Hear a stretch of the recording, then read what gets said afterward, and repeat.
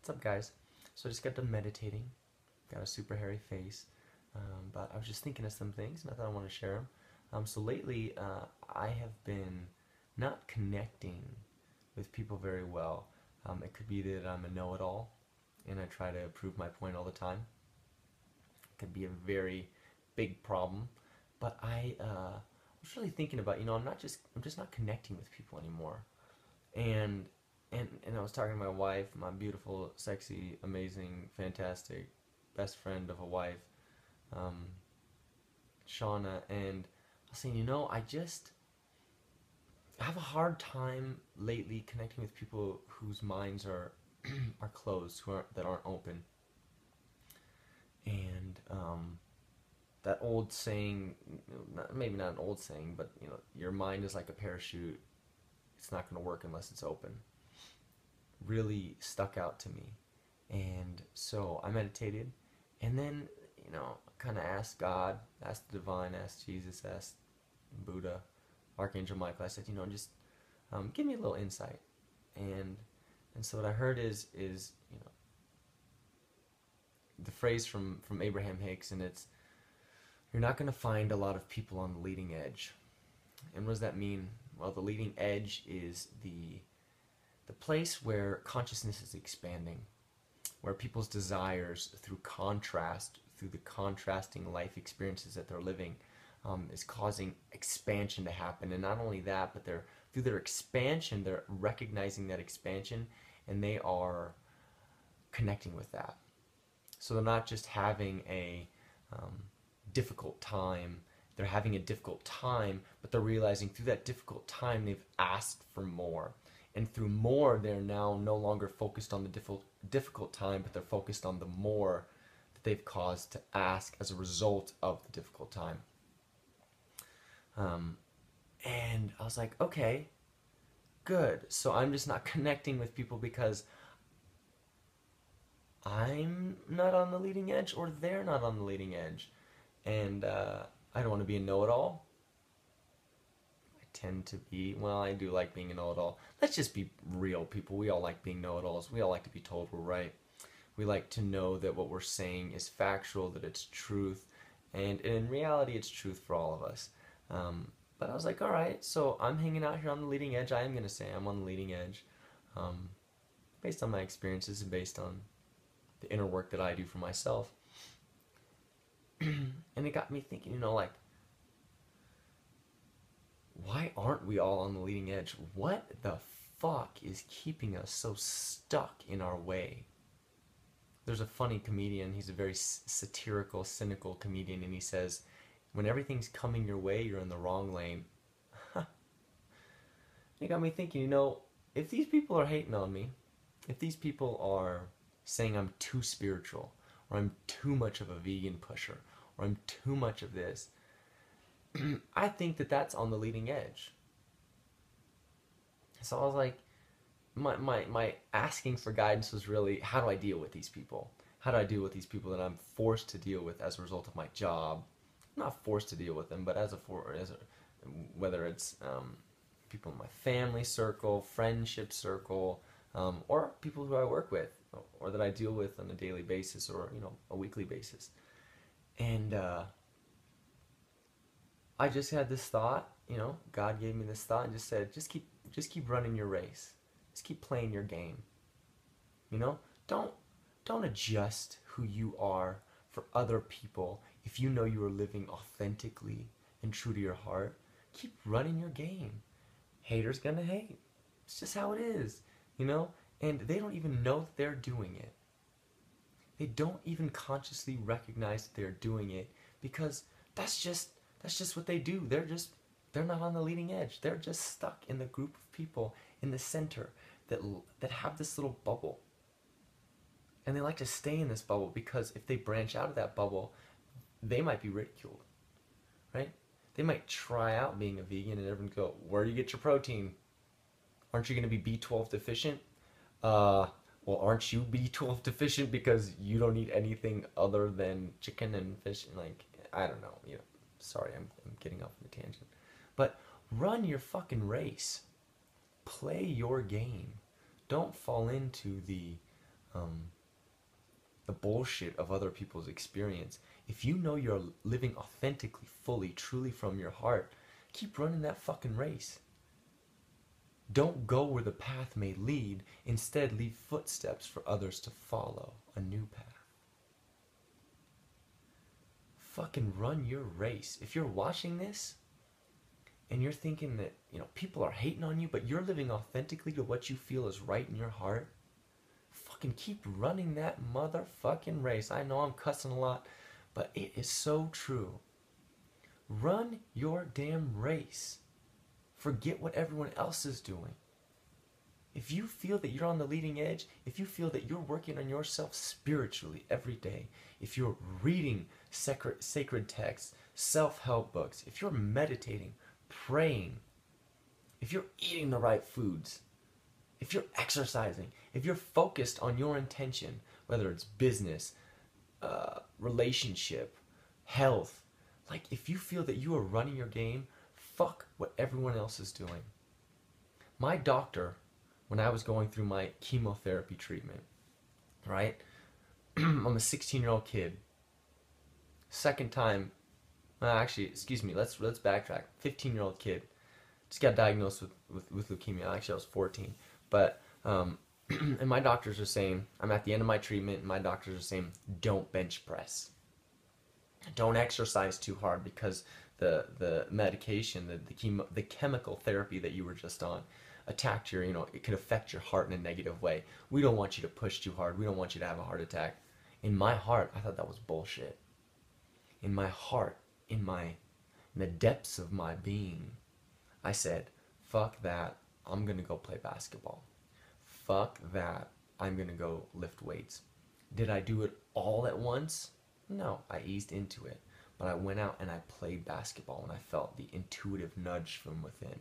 I went and I lifted weights at the YMCA that was 100 meters from my house. And I was there every single day when my heart called me to go there. And you know what happened? The doctor said, wow, I guess you proved us wrong. When I went and got my bone marrow transplant after I had relapsed, my dad asked a world-renowned pediatric oncologist at Children's Hospital Oakland, will Zach ever play football again? That doctor said to my dad, I will never tell Zach he can't do anything because every time I say he can't, he does it anyways and he proves me wrong. You have to follow the guidance of your own beingness, man. You have to follow the guidance of your own heart.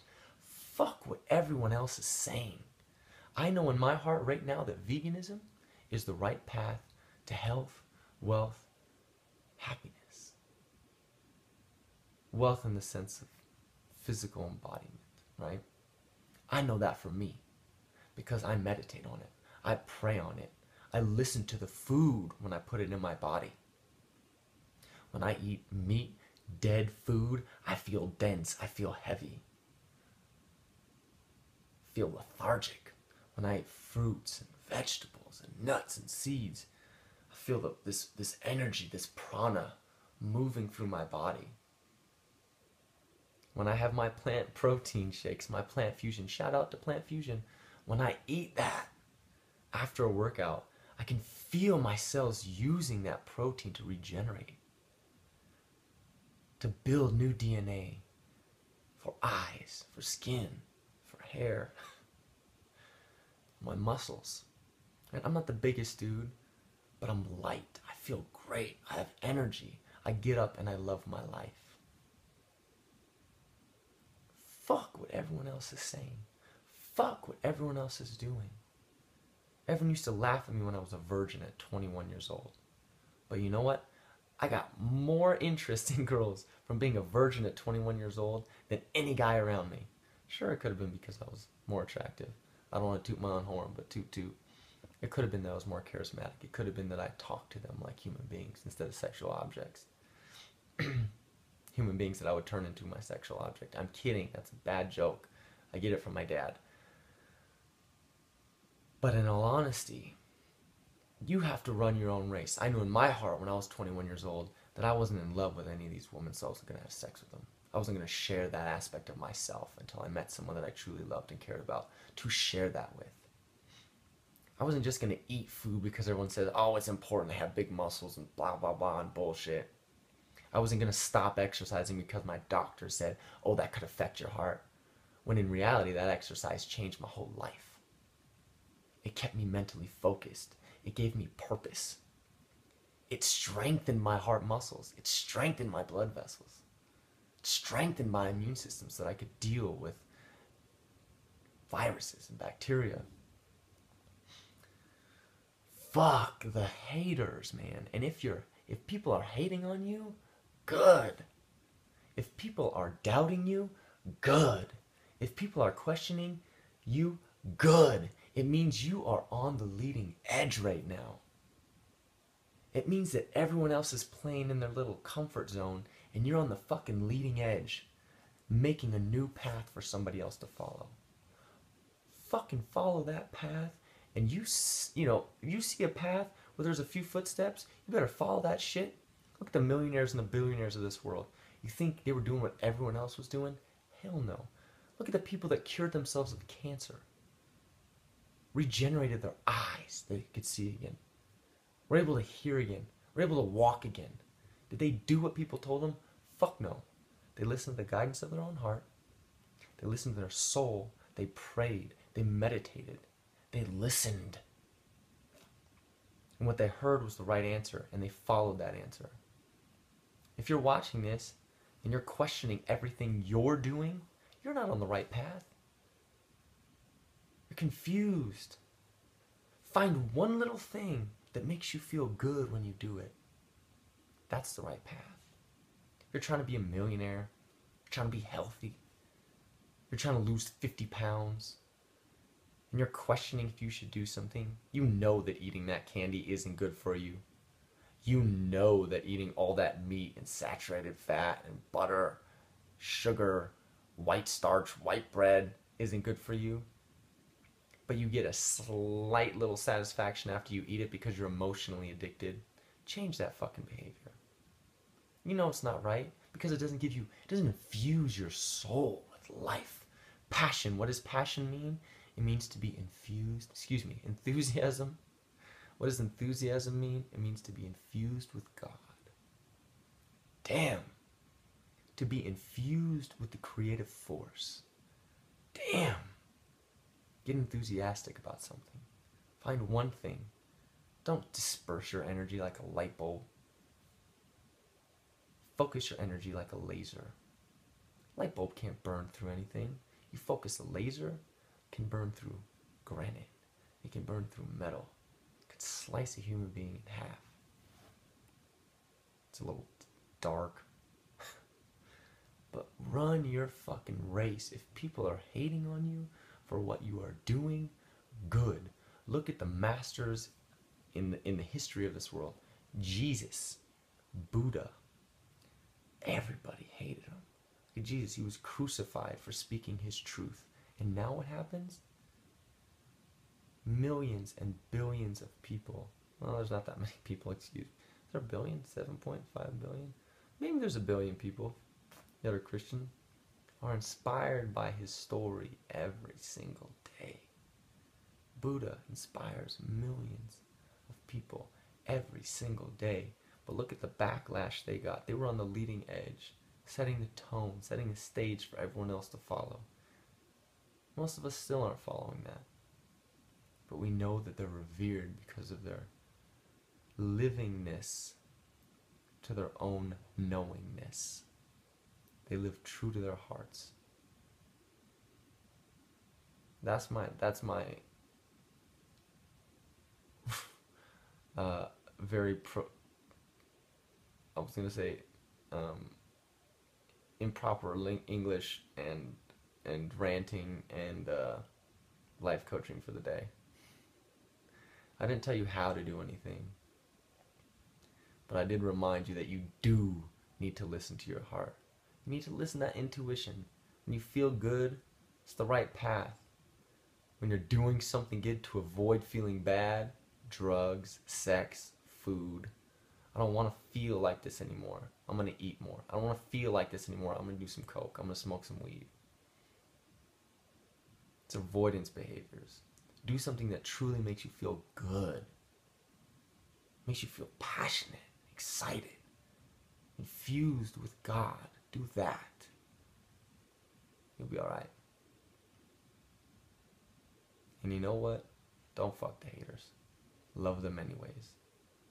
Love them anyways, because know that you're setting the tone for their future life. And if they don't set that, they'll come back and they'll do it again. And if they don't set it that time, they'll come back and they'll do it again. Cycle of rebirth. Anyways, that's enough ranting for one night. I love you guys. Excuse the hairy face. But I'll talk to you next time. See you in a few days. Bye.